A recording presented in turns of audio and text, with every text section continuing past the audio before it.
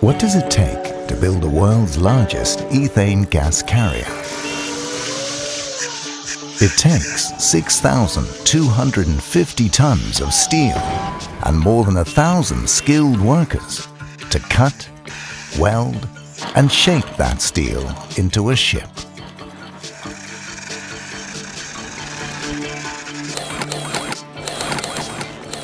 The ethane will be carried in the world's largest bilobe tanks. This is the best way for liquefied gas to travel. Creating these tanks in perfect shape is a work of precision. The tanks are made in a welding workshop and then brought to the shipyard. Meanwhile, the ship's hull is being built. Huge steel blocks are brought in and then giant cranes are used to position them with an accuracy of a few millimeters in a dock where they will be welded together. Now it's time to bring in the gas tanks. This ship will carry 27,500 cubic meters of gas, enough to fill up 1 million standard cooking gas cylinders. 8 of these vessels will form part of a $1 billion project to move more than 40,000 barrels of gas a day, every day of the year for 15 years, from the US to Europe. No one has ever tried to ship ethane in these quantities and over this distance before.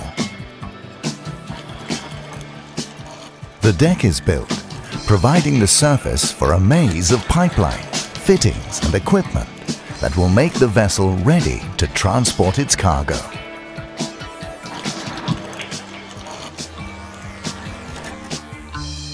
It will move powerfully across the oceans.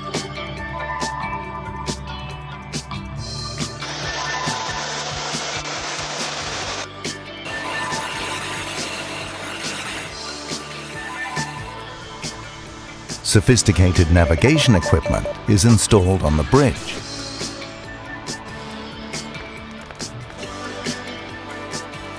Now this ship is really starting to look seaworthy.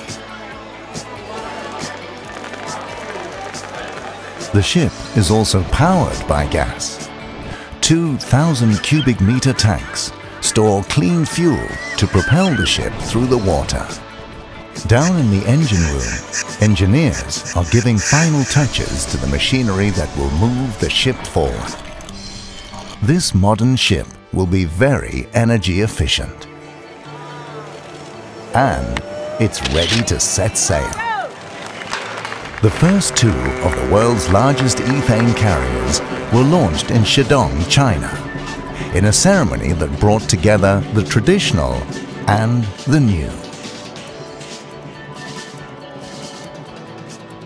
Now the ship is ready to travel the world supplying clean, natural liquid gas fuel to the people who need it.